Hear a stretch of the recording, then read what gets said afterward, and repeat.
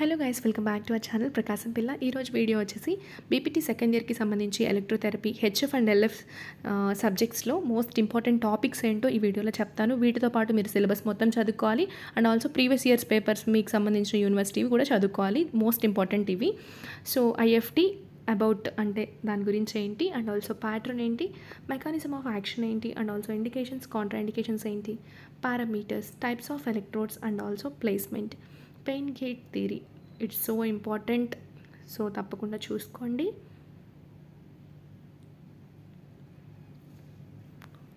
And next topic is ఐంటోఫోరసిస్ definition, indications, Contra indications, ఇంకా physiological therapeutic effects, principles of treatment, drugs used in the treatment and also dangers, inflammatory conditions కొన్ని ఉంటాయి, tendinitis అలాంటి వాటికి ఎలా use చేస్తాం ఐంటోఫోరసిస్ technique అనేది కూడా.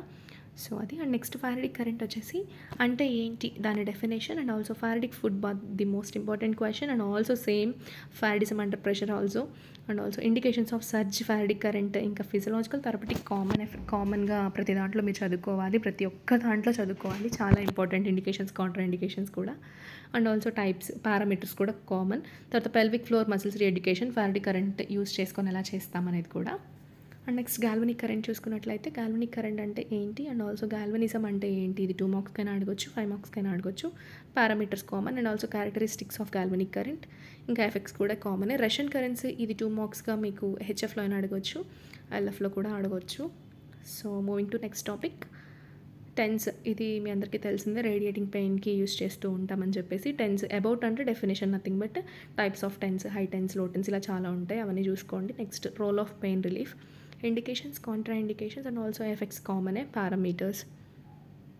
తర్వాత యాక్షన్ పొటెన్షియల్ డెఫినేషన్ చాలా ఇంపార్టెంట్.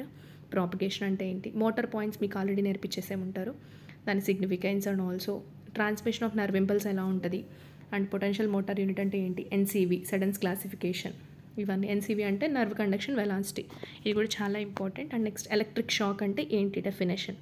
తర్వాత ఎఫెక్ట్స్ కామనే. తర్వాత స్ట్రెంత్ డ్యూరేషన్ కర్వ్ చాలా ఇంపార్టెంట్. క్రోనాక్సీ రియోబేస్, ఇవి 5 మార్క్స్కైనా అడగవచ్చు, 2 మార్క్స్కైనా అడగవచ్చు. సో ఒకసారి ఇప్పటి వరకు అయితే ఎల్ఎఫ్ చూపించాను కదా, ఒకసారి మొత్తం చూసేసుకోండి. సో ఇవి ఇంపార్టెంట్ టాపిక్స్, వీటితో పాటు మీరు సిలబస్ మొత్తం చదువుకోవాలి. చాలా చాలా ఇంపార్టెంట్ టాపిక్స్ అని అయితే చెప్తున్నాను. ఇవే వస్తాయి, ఇవే చదువుకోండి అని కాదు, ఓకేనా. చాలా మోస్ట్ ఇంపార్టెంట్ ఇవి. మీ సిలబస్ మొత్తంతో పాటు వీటిని కూడా చదువుకొని కవర్ చేసుకోండి. అలాగే ప్రీవియస్ ఇయర్ పేపర్స్ కూడా మీరు మొత్తం చదువుకొని వెళ్ళండి, ఓకేనా. జస్ట్ ఇంపార్టెంట్ టాపిక్స్ అని అయితే మీకు ఎక్స్ప్లెయిన్ చేస్తున్నాను. సో అయిపోయింది. ఇప్పుడు హెచ్ఎఫ్ చూద్దాము. HF high frequency. So ultrasound చాలా ఇంపార్టెంట్ టాపిక్, దాని డెఫినేషన్, దాని frequency and also characteristics of ultrasound, testing of operators and technique of application, ఇంకా తెలిసిందే physiological therapeutic effects and also indications, Contra indications, piezo electric effect, ఫోనోఫోరసిస్ most important question, biological effects, thermal non thermal effects, therapeutic effects, ఇవన్నీ important. Coupling medium also and also cavitation కూడా చాలా చాలా important. Next చూస్తే electromagnetic radiation అంటే ఏంటి definition, దీంట్లో కొన్ని loss ఉంటాయి, కొసైన్, ఇన్వర్స్ స్క్వేర్ లా, జాల్స్ లానే కాకుండా ఇంకా కొన్ని లాస్ ఉంటాయి, సో అవి కూడా చూసుకోండి. అండ్ ఆల్సో ఫిజియలాజికల్ ప్రాపర్టీస్ కూడా చూసుకోండి. అండ్ నెక్స్ట్ చూసినట్లయితే SWD short wave diathermy definition, techniques of application, pulsed SWD, methods of application of the SWD, indication, Contra indications and ఏమైనా డేంజర్స్ కూడా చూసుకోవాలి. ప్లేస్మెంట్స్, పిల్లో ప్లేస్మెంట్స్, షోల్డర్కి అయితే ఎలా పెడతాము, నీకైతే ఎలా పెడతాము, అదర్ జాయింట్స్కి అయితే ఎలా పెడతామో చూసుకోవాలి. ఎన్ని టవల్ రోల్స్ అని స్పెసిఫిక్గా ఉంటాయి, అవి కూడా చూసుకోవాలి.